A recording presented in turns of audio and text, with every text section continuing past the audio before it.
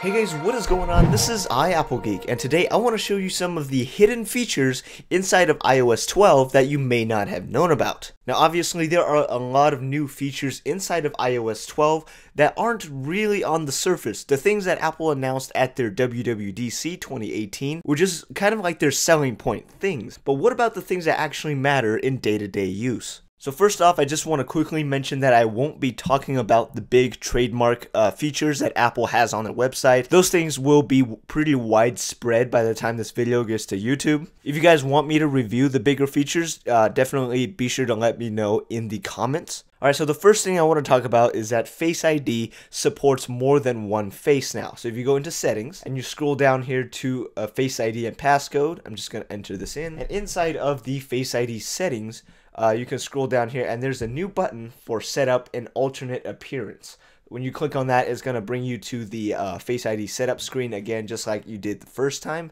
And you can set up two faces. Now this is actually for when you're wearing stuff or if you look different, you're wearing makeup or whatever. However, you can also use this to set up a completely different person, which I think is pretty nice. So it's no longer limited to just you. Alright, so I just want to quickly remind you guys, iOS 12 is in beta right now and it's extremely unstable. So if you guys have not yet updated on your main device, do not do it. Unless you have a backup device to play around on, I would not recommend it. If you already did, don't worry. Just wait until more stable betas come out and be sure to update. Back to the video. Alright, speaking of Face ID, on the lock screen, there's actually a really handy new feature that I really wanted in iOS 11, but it never came. It basically allows you to retry Face ID when you swipe up. You guys can see that Face ID kind of fails because obviously my camera is not me. Usually what you'd have to do is you have to hit cancel, then you got to go swipe up again, or you have to play with this little home bar thing to make it work. However, in iOS 12,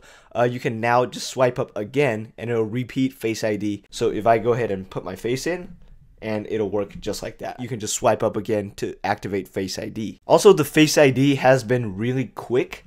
I'm not even looking directly into the phone, and it's just a lot faster than iOS 11 was. And as you guys saw briefly there, reachability has sort of a new interface on the iPhone 10. I'm not sure about the other devices, but when you activate this, you get like this little arrow that allows you to drag back up on the screen. Alright, another cool little thing I want to share with you is that, you know how on the iPhone 10 you take a screenshot with the volume buttons and the power button? Well, a lot of people have been getting the accidental screenshots, you know, when you pull your phone out of your pocket, it just takes a screenshot because, you know, you pinch down too hard on the sides or whatever. There is now actually a prevention for that in iOS 12.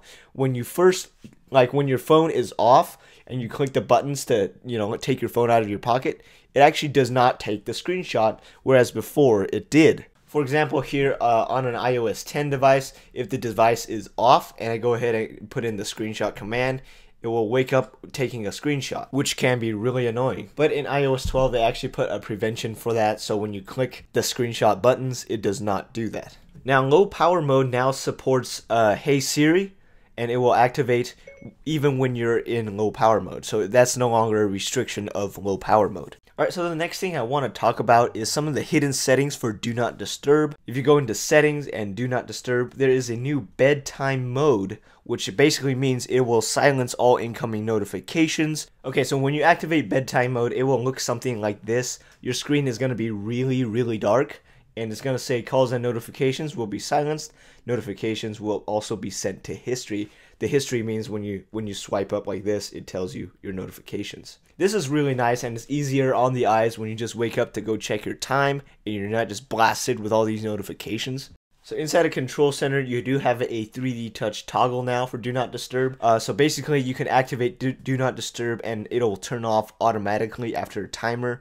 Or you can even set it to your location. So if you like go to the movie theater, you can turn this on and it'll automatically turn off when you leave the theater, which is really cool.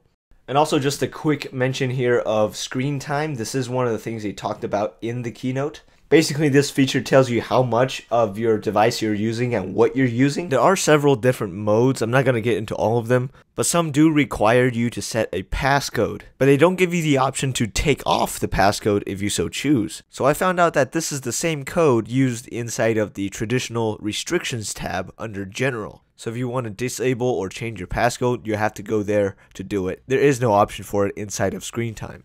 There are also now lock screen suggestions for your application. So for example, if I missed a phone call, it will show up with a suggestion and it will tell me to call that person back, and that missed call was at this time. These notifications are a different color than the normal notifications, but it's still pretty handy to get a little reminder of, you know, if you missed a call, something important. And this isn't just restricted to the phone, it's for other apps as well. Also, when you have a notification on the lock screen, you can go ahead and slide over and hit manage, and it will give you the options to deliver quietly, which means it silences the sound but still gives you the notification, or to turn off notifications for this particular notification. And of course, it will let you go to the settings once you unlock to adjust, to choose what happens with that app's notifications. Also, in the control center settings, if you scroll up here, it is now a separate tab. And when you do go in here, there is a new button for scan QR code.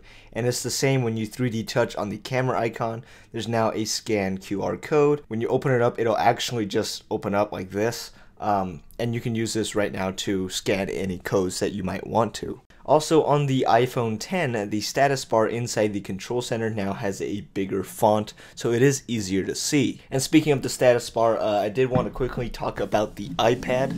The iPad is a device that will probably get an iPhone 10 style refresh later this year. And the reason why I say that is because they've converted the gestures, remember the pinch in and the swipe up to get to the dock and stuff like that. On the iPad, they've added a new control center swipe down like this, just like on the iPhone 10, and a home gesture for swiping up. So if I'm in an application, I can just swipe up to go home, just like on the iPhone 10. And I can also enter multitasking by holding up like that, or I can also swipe in between apps, just like on the iPhone 10 by swiping up and over, which is pretty interesting. So there is really no need for the home button anymore except for Touch ID. This really speaks to a newer iPad later in the year that has Face ID to really take advantage of these gestures. Really interesting stuff. But anyways, guys, that's going to be it for this video. Surely Apple will add a lot more features in the future. These are just some of the hidden things that I managed to find. I hope you guys enjoyed the video. If you guys did, don't forget to rate me up. That'd be great. Also, if you want more updates on iOS 12, follow me on Twitter. That'd be great. And I will see you guys in the next video. Peace.